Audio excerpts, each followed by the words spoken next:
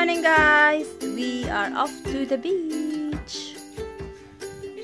Yeah, we're going to go for a little paddle because the wind has stopped, no more hanging, and we can go for a paddle because it's nice and calm. It's low tide, right at the bottom of the tide, which usually is not the best, but we'll see. Getting in the water, there's a bit of a channel that the locals have cut out to get their bunkers out to go fishing and to come back in, so we'll just go through that narrow channel through the rocks to get out. And you purchase a new paddle? I purchased a paddle so you can sit down because my back plays up when I'm standing up paddling, so I can sit down. I have a little seat that I purchased and a paddle, so it's not a stand-up paddleboard anymore. I turned it into a kayak. So what we're going to do today, we are going to go snorkeling. This is our bag. This is our snorkeling bag. All our masks and fins are in there. We got another dry bag here. You get this in Lee Plaza, is this the one? Yeah, Lee Plaza. In Dumaguete City? It's got Dumaguete on the bag. So it's a local produced bag made in China. What are you talking? Is it? Probably. Yeah, so we're going to go for a little paddle, and Savvy's pulling faces at me. She's not going. We are going to check the reef. Underwater snorkeling, paddle boarding, using the GoPro. Well, we got Hero 5. We definitely need to buy a new one because it's out of date. The batteries are all swollen up. Yeah, and it's no longer a waterproof camera, so definitely need to get one.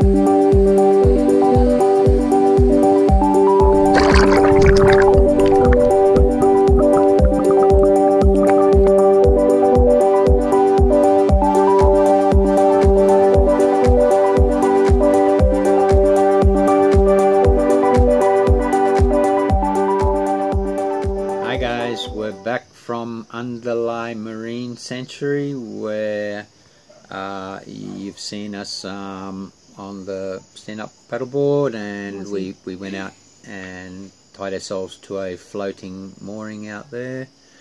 The weather was perfect today for it. Absolutely no wind, and the tide was low, so more of the corals exposed. Don't have to dive as deep. And yeah, we had a really nice snorkel there. First time for me. First time for you. Yep. I've had snorkel there before. And yeah, it was crystal clear. Lots of marine life. I was quite surprised about how much marine life there is there. We saw Nemos and lots of Nemos and different kinds of fish. And I'm amazed with the corals, because Philippines suffered a lot with the typhoon, and as you can see, there are some corals there that broke off, but the corals itself, for me, it's very healthy. But I'm amazed. It's right here in front of our property, and it's my first time to actually, go and have a look. So yeah, there was big brain coral, plate coral, some soft corals, a large variety. You could see some, I showed you some white ones which were bleached, so there is bleaching here as well. It could be the crown of thorn also, but I didn't see any crown of thorn. So I'd say it's just some bleaching. Even though the end of our snorkeling, it started to pick up the wind hanging. Yeah. And that's all for today, guys. Hope you like this video. Okay, see ya.